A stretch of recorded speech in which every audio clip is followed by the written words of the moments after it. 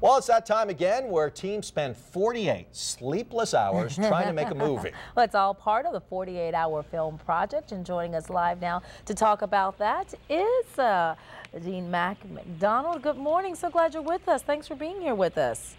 Thank you. It's every year you do this for us, and thank you very much. And I've got some film people with us, and I've got my new assistant, Miss Sarah, with me. Okay, Mac, explain it to everybody in case they don't know how this all works, because we're going to see future filmmakers all around town, all right? Oh, yeah, we got 42 teams this year. We've almost doubled the number of teams from last year. It's amazing. How does it work, Mac? Explain it. What do they do? Huh? How does it work? What do they do? Let people know. Oh, well, what they got to do is they're going to come back here to the landing tonight. They're going to find out a genre their film has to be in, a line of dialogue, a prop, and a character, and then at 7 o'clock they go start making their movie. They write it, shoot it, edit it, put music on it, bring it back here Sunday night at 7:30. We show them at the Florida Theater. And it's something, too, for them. What experience, what have you learned over the past couple of years? What have people learned from doing this? I'm sorry, say that again? I was just asking, over the past couple of years, what do people learn from doing this? Because they have 48 hours, especially for the novice filmmakers. Well, the one thing that they get from doing this is, just the challenge of trying to make a short film 4 to 7 minutes long in, just 48 hours, a weekend, basically. Where do they go from here? As far as I know, you said some of them it will be shown at the Florida Theater next week. But do some of them have other aspirations after making this? Well, actually, yes. A couple of our filmmakers won't be competing this year because they've gone on. Dan Solomon, who was a winning director 2 years ago, and one of his film won a bunch of awards last year, is now marketing his feature film about dirt car racing in the Southeast. All right, well, Mac, thank you so much for talking with us, and it all gets started today. Good luck with that. Thank you for talking with us. You know, this happens all around the world, too, at different times. What, 30 cities around the world last year? They had like 30,000 filmmakers taking part in this And it's so interesting to see that, like I know one year maybe they get like they have to use a toilet brush. Right, That's the prop, and they have to somehow make it into the movie. So should be very interesting. It costs like $10 to go see all 15 films at one time, so it might be fun. Well, South Korean newspapers reporting this morning the U.S. is planning to cut North Korea off from the international banking system. And news covering the world right now at 5:38, U.S. Deputy Secretary of State James Steinberg didn't comment on that when he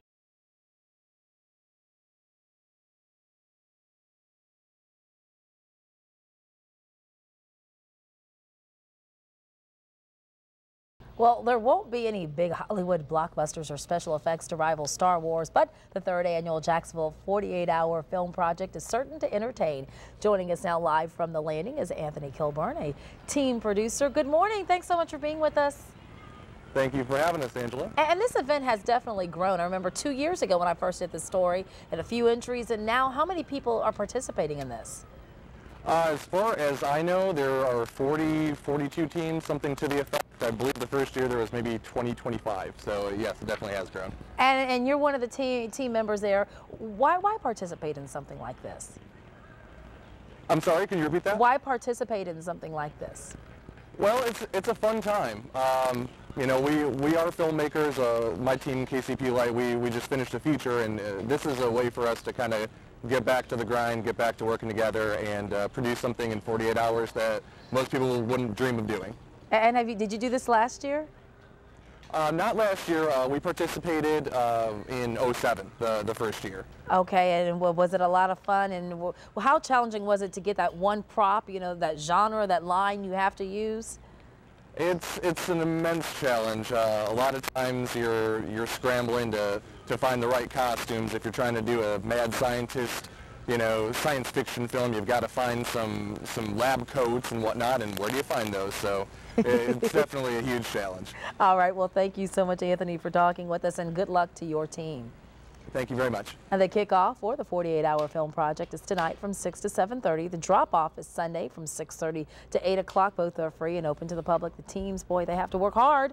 You can vote for your favorite films Tuesday and Wednesday.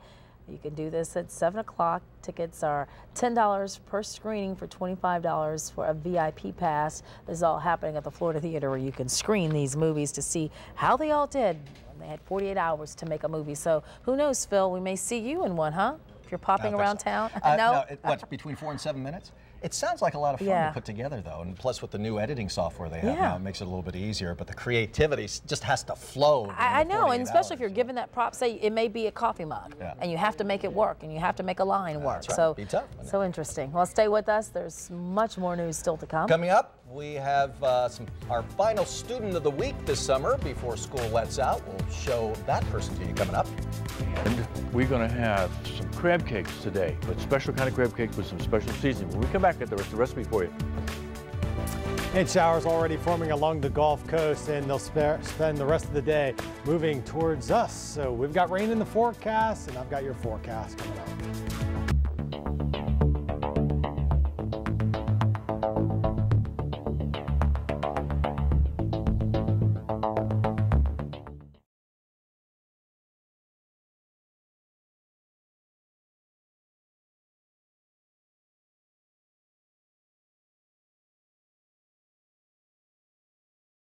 The box? Yeah. Okay. The box will automatically pick it up through the antenna and pick up everything that's digital that we now get digital.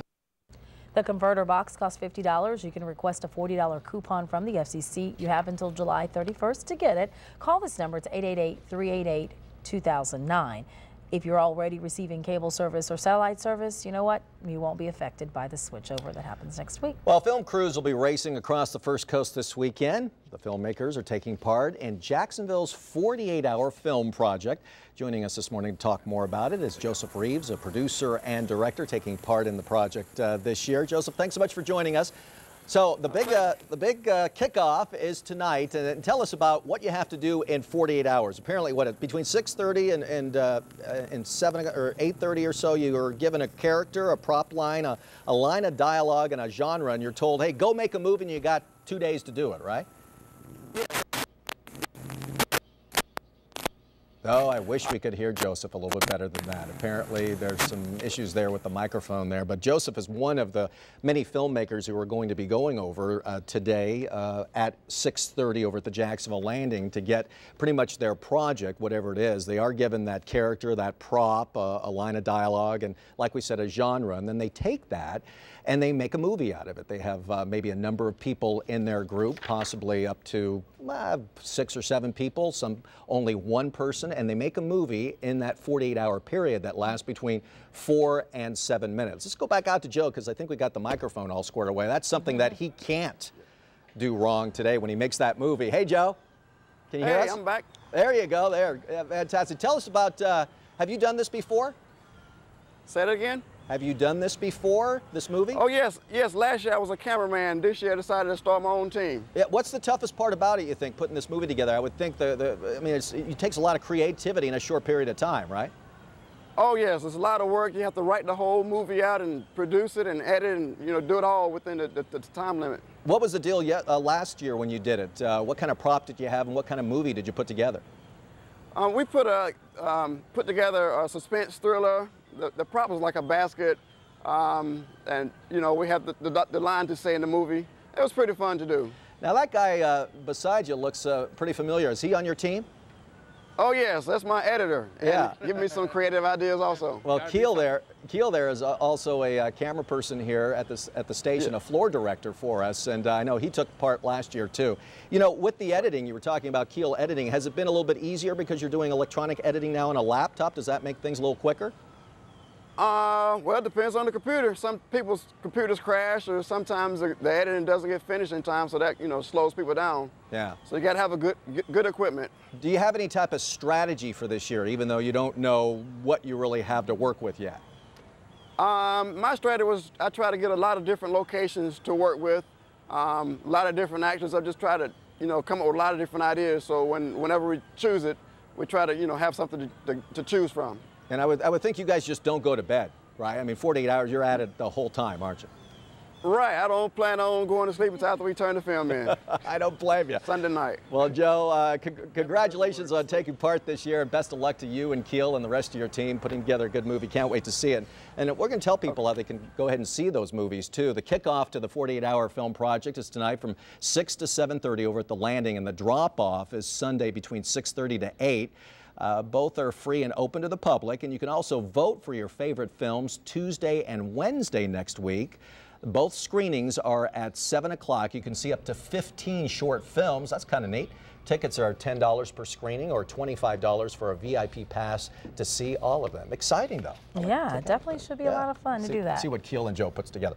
Well, there are no horses at one rodeo, but there's just as much excitement, they tell us. Coming up, how one company switching around the office furniture and building team spirit is doing. Still ahead, a remake of a popular TV show starring a popular Hollywood funny man.